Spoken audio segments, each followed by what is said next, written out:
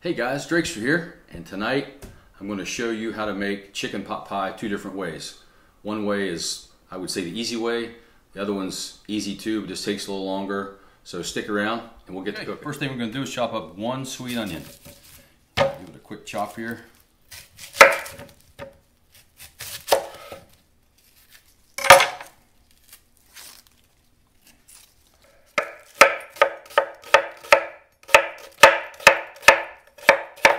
I'm just going to saute this with the celery and the carrots and the butter here in just a second.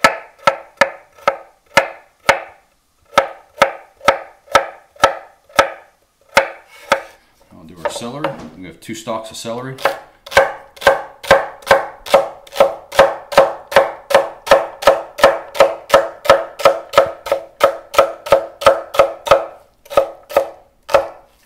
Three cloves of garlic. Dice them real small as you can get them. Okay.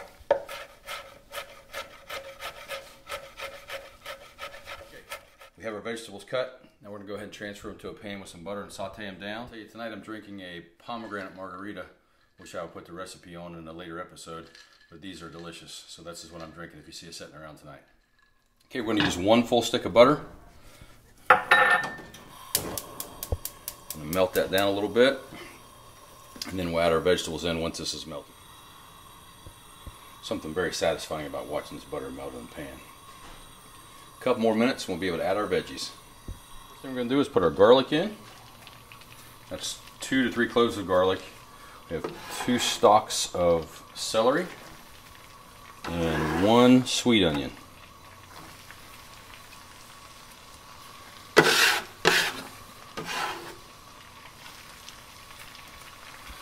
Let those all get in the pan and get happy in the butter. Butter makes everything better. We'll let that cook down for about 5 minutes. And we're going to add our carrots in. It's a beautiful color. Let this cook down about 5 minutes. And it smells great.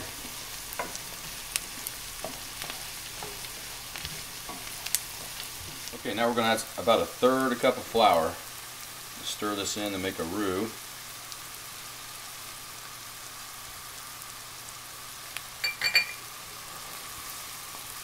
This will suck up all that butter and give this a nice consistency. So when we add it to our pot pie, it gives it a nice kind of a creamy consistency. It's not all runny.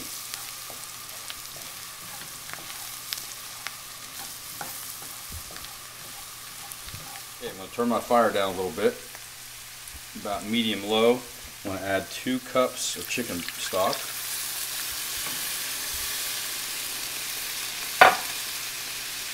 Stir this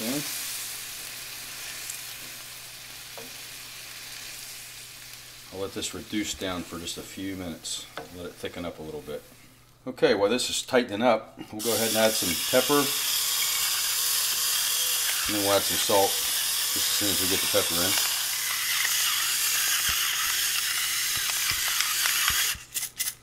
in. Okay, well, after this cooks down a little bit, we'll taste it. See if we need to add any more. See how this is coming together, thickening up nice. Okay, let's go ahead and add our heavy whipping cream in. We've got about 1/2 cup. Stir that together. And the last thing we're going to put in it, it's about 1/2 cup of shredded cheese. Right, I'm just using some Colby Jack. We'll put this in, let it melt down. Then we're going to take it off the fire and put it in a bowl and mix it in with the chicken.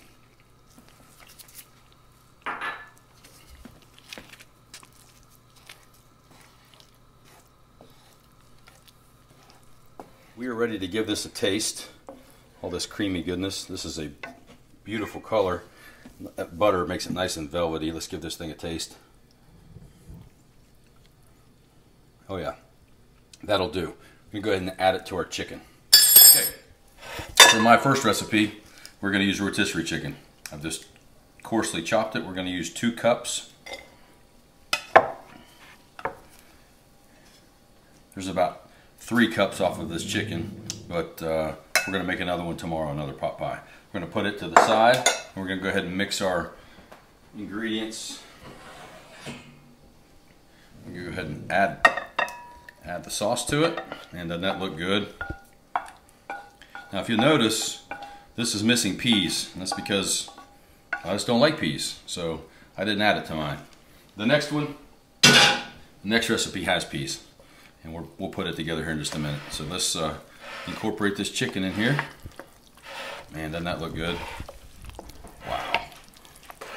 Smells amazing. On these dark, dreary, rainy winter nights, boy, this is just a perfect meal. And then you can reheat it tomorrow, take it to work with you, whatever. But yeah, this is delicious. We're gonna go ahead and set this one aside, and we're gonna go ahead and put the other one together, and I wanna show you the difference. All right, so for this recipe, we boiled a couple chicken breasts, shredded them down. Now we're gonna put 2 cups of this chicken breast in this bowl. Now this recipe is way quicker, way easier, and if you have a family, you get home and you don't have a lot of time, this is one you wanna make. We've got 2 cups of shredded chicken. Okay, next, I'm gonna put a half a cup of sour cream in the bowl. Get all that out of there. No sour cream left behind. Okay, next we are going to mix 1 can of Campbell's cream of chicken soup in with the sour cream. I'm telling you, this is one easy recipe right here. And it's very good as well. We're going to do a taste test after this is over, when we get them out of the oven, and see which one's better. But they're both good, but we've never done them both side by side. So once we get this mixed, I'm going to go ahead and incorporate that into our 2 cups of chicken. All right. Give that a stir.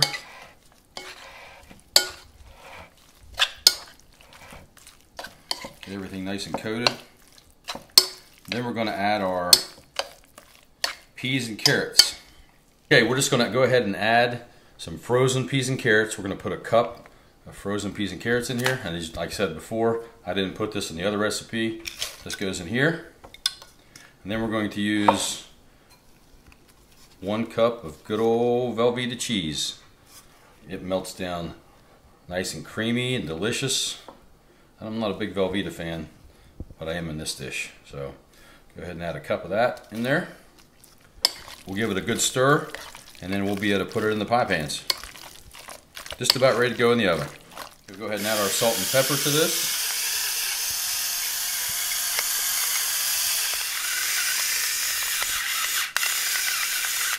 Okay, let's give it another mixy mix.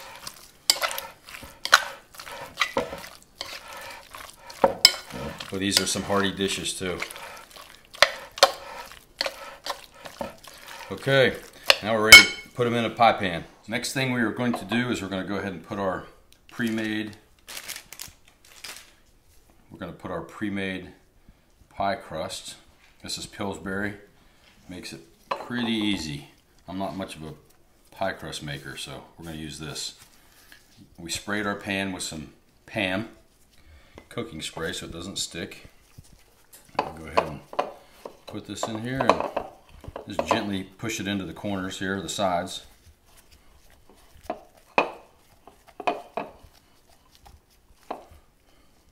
It's not very pretty, but that's okay. All right, now we're going to put our filling in. All right, look at all those beautiful peas. Just kidding. I'm not much of a pea fan, but a lot of people like them. I'm just not one of them. So now we got that in there. Now we're going to go ahead and put our pie crust on top. Roll this baby out. You want to keep these in the fridge right up until you're ready to use them. Okay, I'm going to lay this right on top.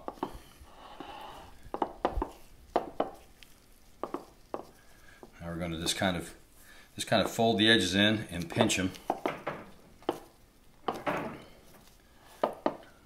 to squeeze it in with the lower crust, kind of seal everything in there together.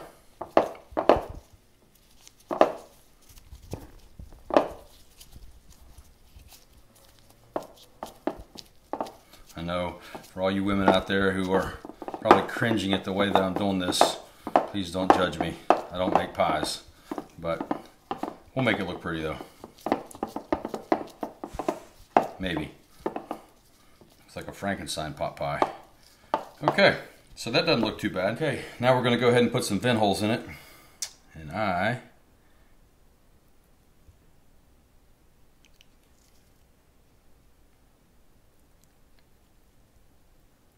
oop, that wasn't very good. There's our vent holes, little smiley face, and we'll put some egg wash on it. You like my cute little brush here? All right. There's our beautiful pot pie. The egg wash, this gives it a beautiful shine, gives it a good golden color when you take it out. It's not necessary, it doesn't really add any flavor to the dish. This makes it more attractive. And you know what they say, you eat with your eyes first. So we've got this one together, and now we're gonna go ahead and put the other one together. All right, this is pot pie number 2. This is the one that we don't have any peas in and that we sauteed all the vegetables in butter. I'm gonna go ahead and add this to our pie crust and get it ready to go in the oven. Go ahead and scrape it out. I just tasted it again, and man, this is gonna be good. All right, this is number 2. Got the egg wash on it. We're gonna go ahead and put it, you always wanna put these on a cooking sheet tray or a cookie tray, because if it overflows, it won't get your oven dirty. So we're gonna go ahead and put this on a pan beside the other one and get it in the oven. All right, we've got them on our cooking sheet. They look happy, I'm happy. Got to cook these at 350 for about 50 to 60 minutes. We'll check them around 50. Got to get that cheese melted and get this crust done, but we'll be eating in about an hour. All right, guys, take a look at these. These have been in the oven right at an hour. We took them out, we let them set for about 15 minutes. That way it'll kind of congeal a little bit. Hopefully it won't run everywhere, but we're gonna give it a cut and see what it is. So I'm gonna taste test them both. I'm gonna take a little slice of both of them here.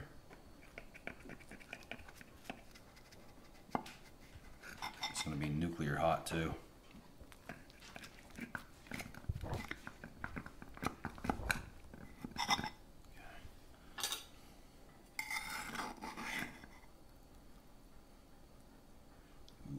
This is the one with the peas.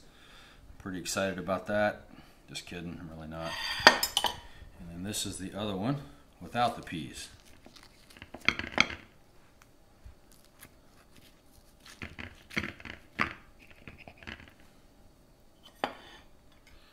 Probably could have let them set a little bit longer, but they will still be good. Yeah, I didn't get the bottom crust. There we go. I'm making a mess, but that's okay. It'll still taste the same. Okay, well, let's give her a try. See which one I like the best. Okay, let's go ahead and give these a try. I'm gonna try the ones with the peas first. Got to get a little crust in there, a little chicken.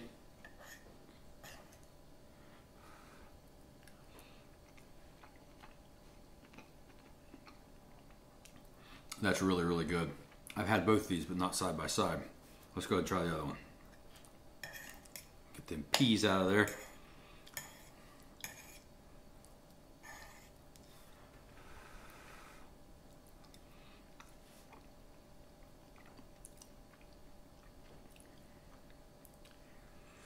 Boy, that's a toss-up. I think if this didn't have peas, I would like them both equally as well. I give them both 8 out of 10. If you like pot pies, give them a try. And I think for all the extra work for this one, I would probably just not put peas and make it like this. So thank you for watching. I hope you're enjoying the content. Please hit like and subscribe, and we'll see you next time. I'm going to eat.